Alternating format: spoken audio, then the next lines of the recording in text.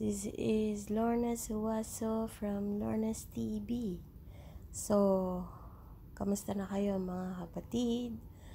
Ngayon, ang tatalakayin natin is kung ano ang ginagamit ko na isa sa mga recorder, screen recorder,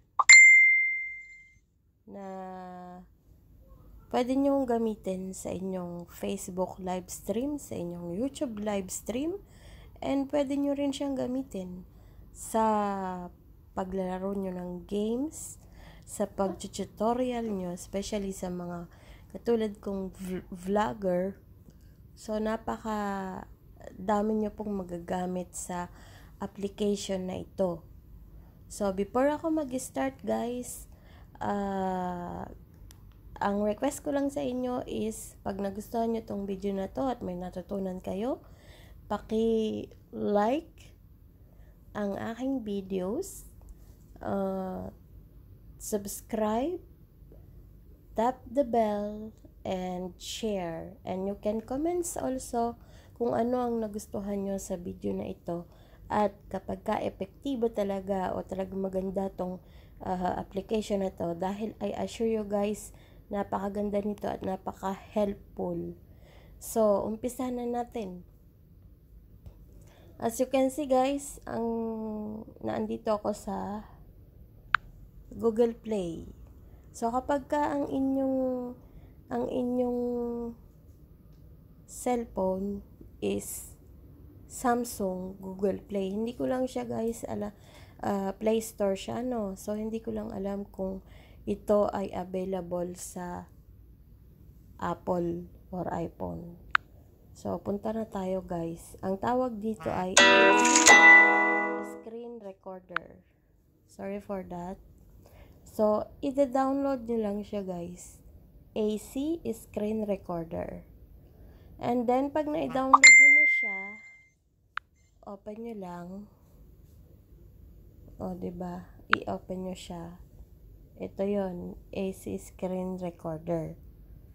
So, kung makikita nyo dyan, since dinelete ko na yung mga ginawa ko, wala na siya. So, ang mangyayari dyan, ito yung pinakang ano ko, diba? Pinaka AC ko. So, talakayin natin ang tungkol sa AC screen recorder, video recorder, live stream. Ano nga ba ito? So, itong application na to ay libre lang guys. Meron siyang audio to record the screen, live stream in high quality. And ito ay stable, napakaganda. Dahil high quality yung screen recorder niya. Subok na subok ko na. And sa Android, ito ay makakatulong sa pagkakaroon nyo ng clear and screen videos. At saka pwede kayong pumili ng mga features na screen capture, screen video recorder, video editor, live stream, screen. This screen recording app provides an easy way to record screen videos such as video tutorial, video calls, game videos, live shows, and videos that cannot be downloaded. So, there's no recording time limit. High quality video, 1080p, 12 Mbps, 60 fps, nor needed. And ito ay nagpo-provide ng stable and fluid screen recording. With this screen recorder, you can easily record popular mobile game videos. You can record video calls with family and friends, and you can also record live shows from Periscope, Bigo Live, or TikTok, YouTube, Twitch, even in Facebook. So, ito guys, screen video recorder with internal sound from Android 10. This free screen recorder will support recording internal audio. If you want to record gameplay, video tutorial with internal audio, this powerful screen recorder with audio is the best choice for you. As you can see guys, hindi ko na siya habaan.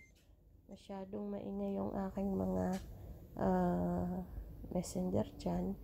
So, ito yung nagagawa ng AC screen recorder. So, as you can see in my channel, meron akong mga games na ina-upload at meron din akong tutorial na ina-upload gamit ang AC screen recorder.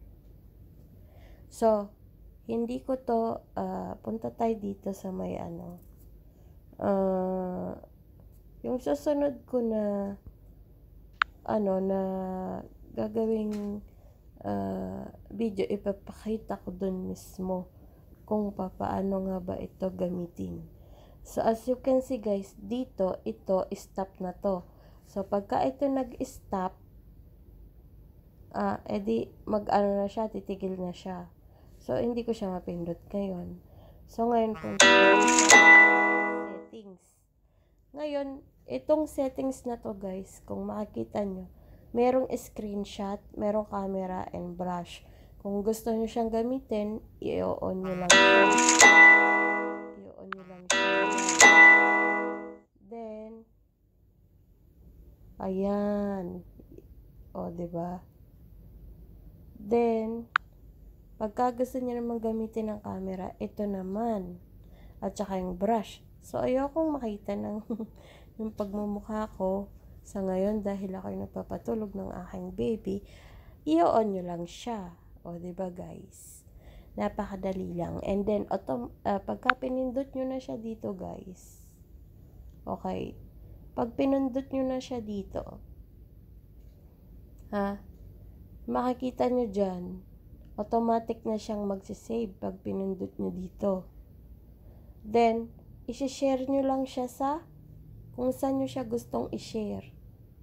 Sa inyong YouTube account, sa inyong Facebook, kung saan nyo gusto, automatic na siyang magsisave. And then, pwede nyo siyang syempre automatic na siyang magsisave. Makikita mo siya sa iyong gallery. And then, pwede mo na siyang i-edit through KineMaster or kung anumang application ang inyong ginagamit.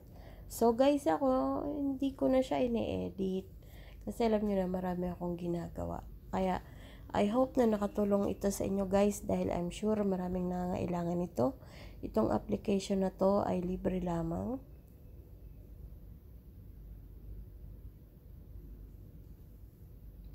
But,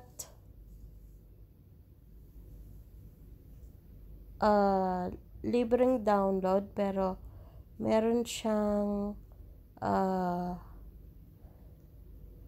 nito lang May 27, 2020 guys, is na siya in application purchases 5.49 to 37.99 dirhams per item. So, actually, I'm not sure kung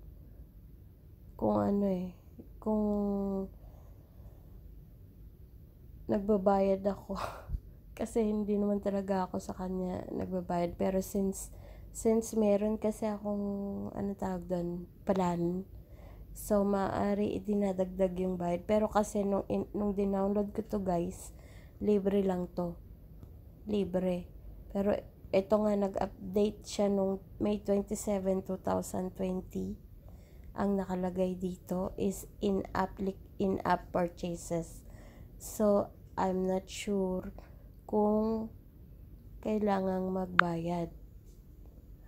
Pero, kahit na may bayad siya guys, sa totoo lang, kasi napakaganda nitong application na to. Mapapadali ang inyong mga bagay-bagay na pinagagagawa.